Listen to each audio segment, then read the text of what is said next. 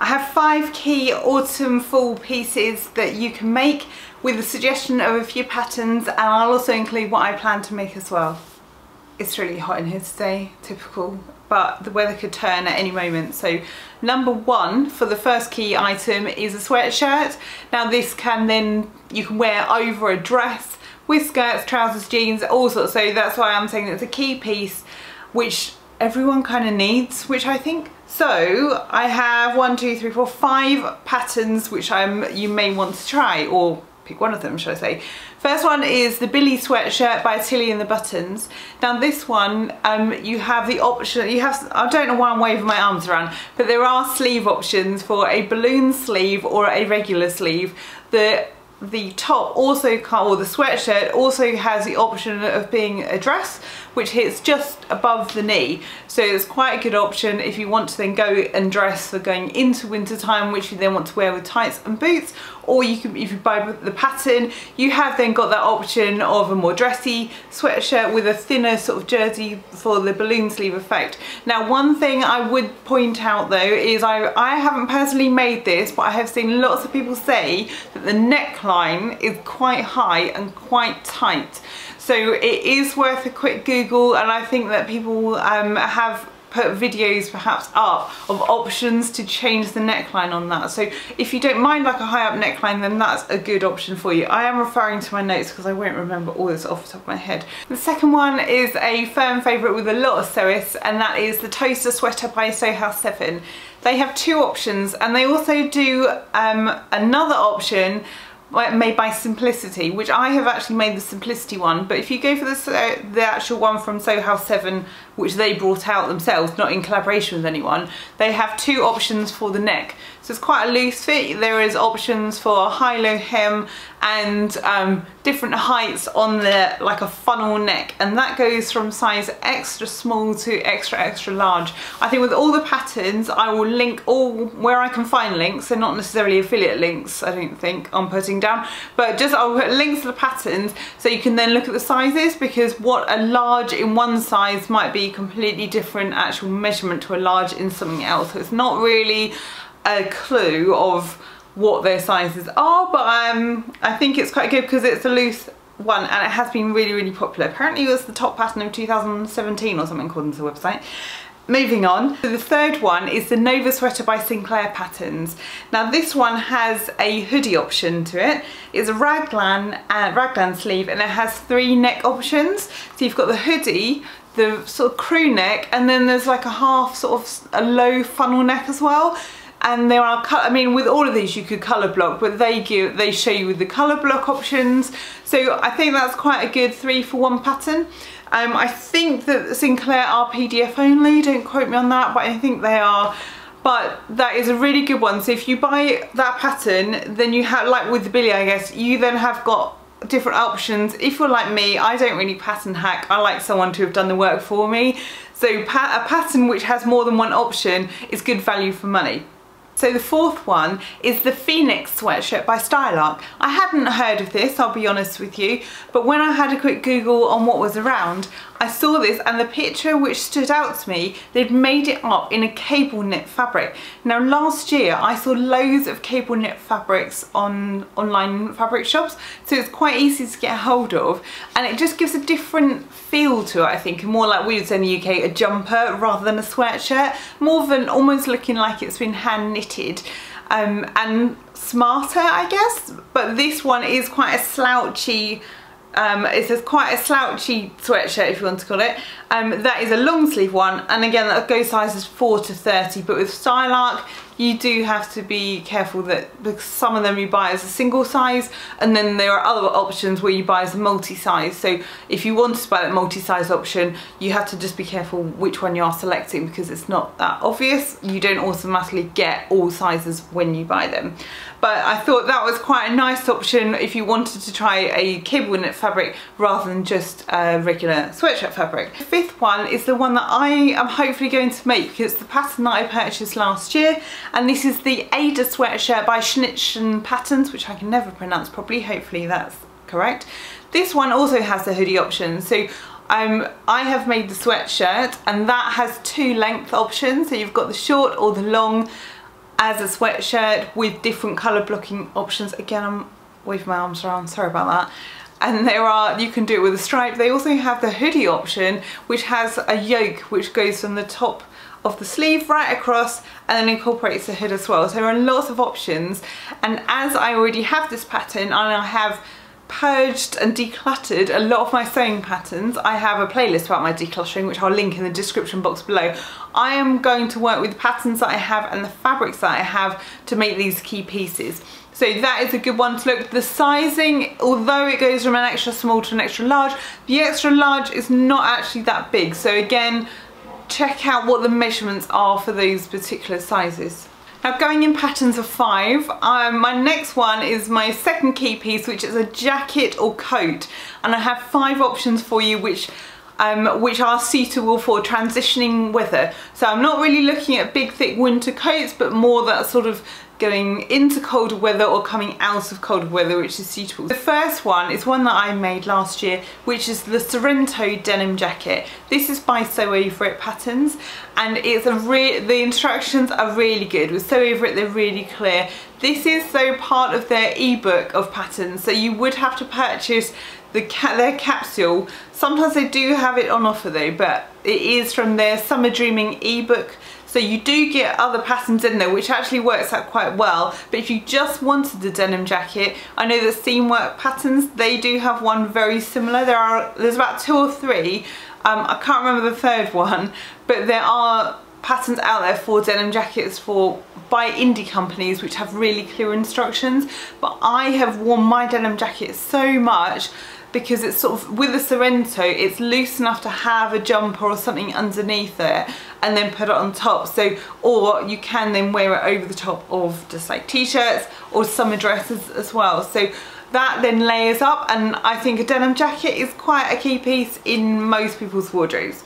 The second one is a raincoat. Now, stick with me, obviously here in the UK, I made a raincoat last year and I used the I Am Patterns, I Am Jacques raincoat.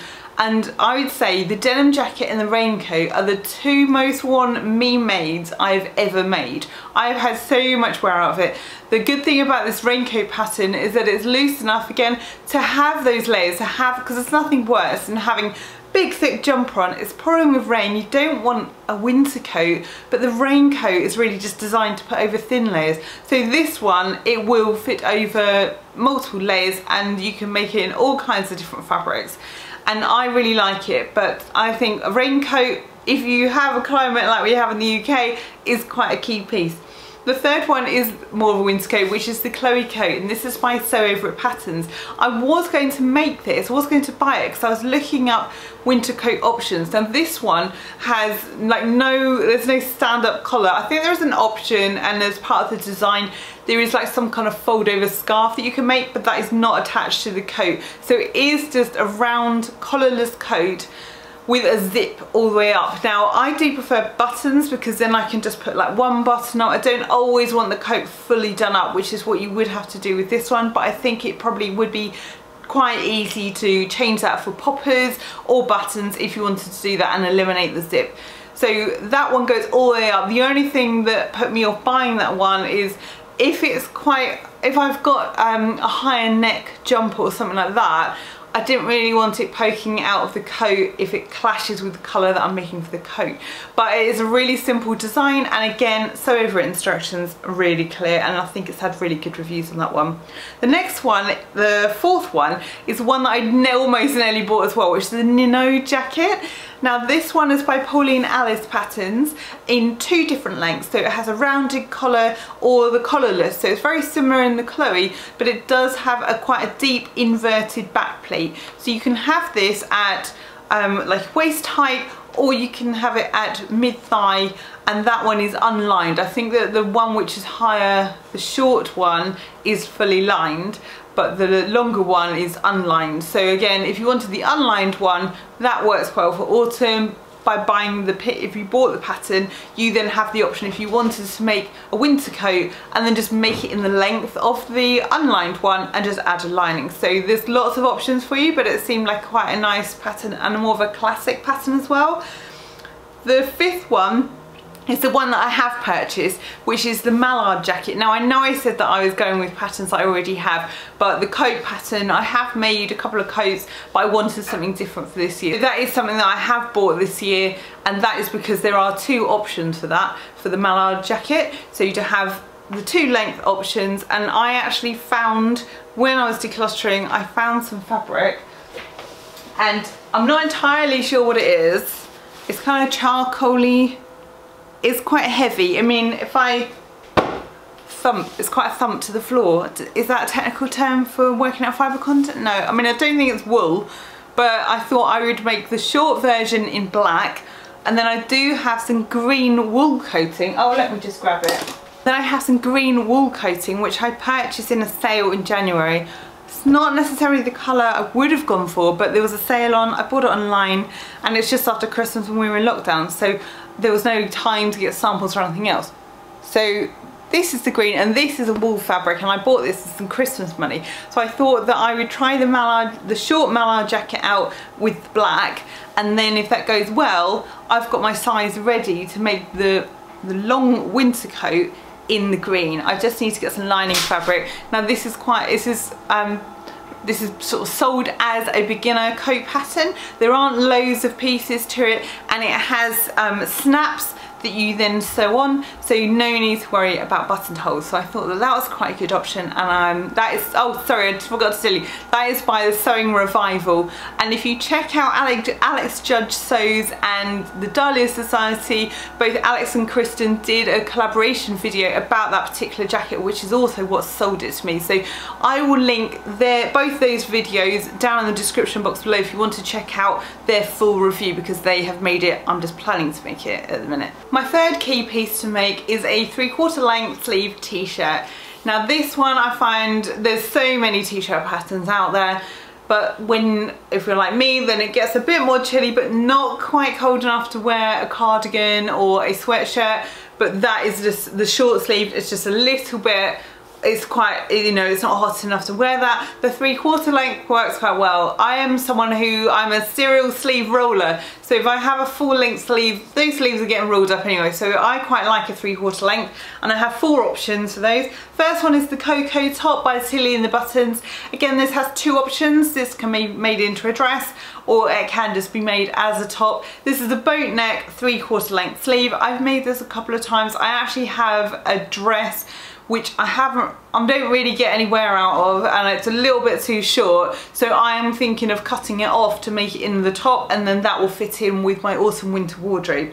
The next one is one I discovered, which is the Afra top by Fibre Mood Patterns. Now this one is a boat neck, and that's quite a loose fit, so I would say from the pictures it looks a looser fit than something like the Coco.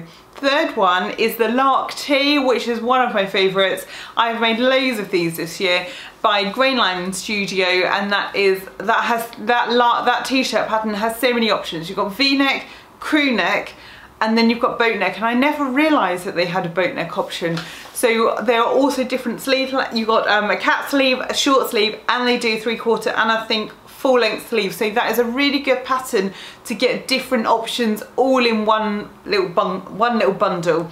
So I am hopefully going to make the boat neck 3/4 length sleeve. So I thought that was quite a good one. If you don't own that pattern, that is, you know, you've got quite a good bundle of options all in one go. The last one is the Edie top, and this is by Sew Over It Patterns, and this is a 3/4 length boat neck. It's a more of a fitted top, but again, this is part of one of their capsule wardrobes. So if you have the capsule wardrobe, then you're getting, you know, then it's part of that, and I would just want to highlight it. If you don't, then it's worth always keeping an eye on Sew Over It. If you sign up to their newsletter, you'll be notified, because usually they will do offers of like 20% off their patterns. So the fourth key piece is a cardigan. I know not everybody likes cardigans, but if you don't want a sweatshirt and you find that's a bit hot, cardigan, you know, obviously you can have that buttoned up or loose, and then that is a really good layering piece. Again, we'll go over t-shirts, dresses, all sorts of things, so it can be dressed up, dressed down, and depending on the fabric that you choose, you can then have all different options. Now I have made a couple of these in the sweatshirt fabric, which is quite a casual style. Then I did think that I'm going to make in mid-grey, I haven't bought this fabric yet so I haven't got it, in a mid-grey knit cable fabric, and just have it so it's sort of more of a snuggly sort of cardigan, possibly some wooden buttons, so it looks quite smart on days when perhaps I'm going out somewhere or going out in the evening and I want that extra layer but I don't want to look sloppy, shall I say. Sometimes that sweatshirts can be quite casual. This would be more dressed up piece, and I think if I do a mid-grey cable knit with a nice white like scoop neck tee, oh yeah, the Lark tee had a scoop neck option, I forgot as well. So with a scoop neck option t-shirt with that, I think that'll pair up, and it's quite a good basic to have it, you know, with picking a plain fabric that I'm going to pick. It will then, you've got loads of options. So it's an alternative for that, which is very similar, which is McCall's 7476. I did own this pattern, but I did have to grade up the pattern, and I found the neckband kind of stretched out a bit, but that may just have been me trying to adapt a pattern that I already have. But yeah, so if you are in, say, like the States and they have options on the big 4 patterns, that is quite a good one to get.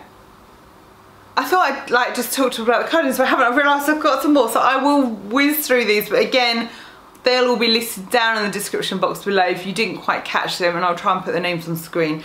The Fuller cardigan by Cashmerette. We've got the Jamie cardigan by Ready to Sew. And we've got the Juniper cardigan by Jennifer Lauren Handmade. The Juniper cardigan, I would say, looks more fitted, as well as the Cashmerette one looks like you could make that with a thinner knit fabric. So I haven't looked in depth at those ones, but they are different styles. And if you look on the Foldline's website, foldline.com, they have more cardigan options available as well. I think some of the big 4 have other ones as well. So I just wanted to highlight a few there. Now the last one, the 5th key piece for changing wardrobe, I would say, is an oversized shirt. Now this again can be worn with a vest top underneath or on its own, and then layered up with a sweatshirt with the collar poking out. It's quite nice. So I think that, you know, a shirt which isn't too fitted then can be ideal for this kind of weather. And the Archer shirt by Grainline Studio is a really good option. It's more sort of like it was pictured in like a check shirt, but you could then make that in like a chambray. You can make that in, you know, light cotton. There is that option of making it in a fabric which you could then layer, and then it will see you through without the layers into spring, summer. So that is a good option. And the Montana shirt by Itch to Stitch, that is a very similar option as well. That one has the option of having a tie front, or you can have it just undone, and it's quite a loose option shirt as well. Obviously it looks quite nice. You can roll the sleeves up, or when the weather's colder, have that down and have the buttoned cuff. So both of those they are indie patterns, but there are lots of other options available for oversized shirts. I know the big 4, they have, I mean, I'd be here all day if I was to highlight every single shirt, but I think a loose fitting shirt which can then be layered underneath or put a layer over it is perfect for going into autumn or coming out of winter. Please comment down below which key pieces you're planning to make this season. If you found this video helpful, please give me a thumbs up and hit subscribe. And if you want to check out which machine I'm making my items on, then I have a video all about my new sewing machine, which I will link down below, and I will see you over there.